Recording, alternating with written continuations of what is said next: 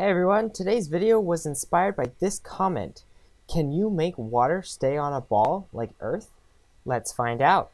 So I'll start by making a sphere, and I just was to add a bit of texture to maybe capture some of the water and get a cool look. So I added a domain and another sphere to act as my inflow object. I'll just edit a few settings for that. I'm also going to add a negative force field to the planet sphere to act as gravity. So I think we're ready to bake the first simulation. So it's still using gravity. I think it'd be best to try a different method. So starting over, I'm going to re-add a sphere and apply some texture to it like we did the last one. I'm going to make it a little bit bigger this time so it's more grabby, I guess I'd say. And I'm going to try and use a particle system this time. So I'm going to make a plane, and I just want to shape it so it kind of, spreads some particles like rain sort of on the planet. And now to the particles. So I want quite a lot of particles just to kind of fill out the planet, and I want them to make sure and be alive for the entire frame range, which is about 200 frames for me. I unchecked even distribution just because we don't really need it.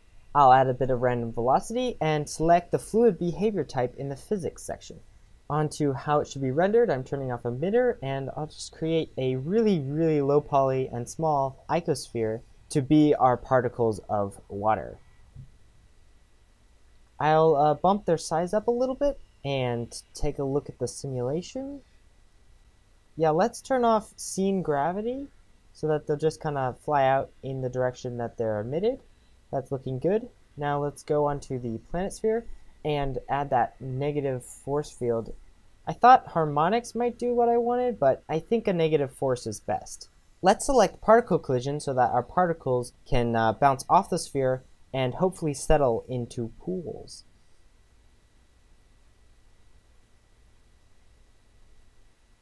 Okay, let's get into the particle settings now that we actually have our particles set up.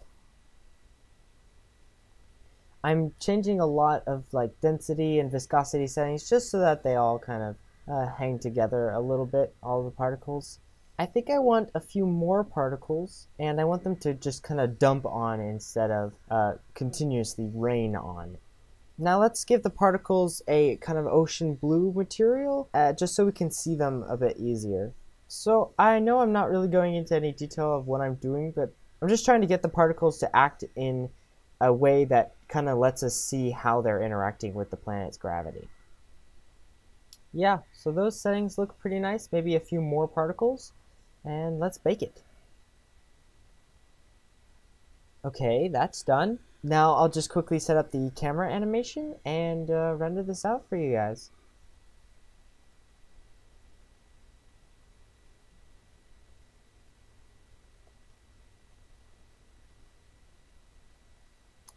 Now I do want to quickly set up the material for the water and the earth just so it looks good. And here's the final animation. So what we learned today was that fluid doesn't really work with force fields.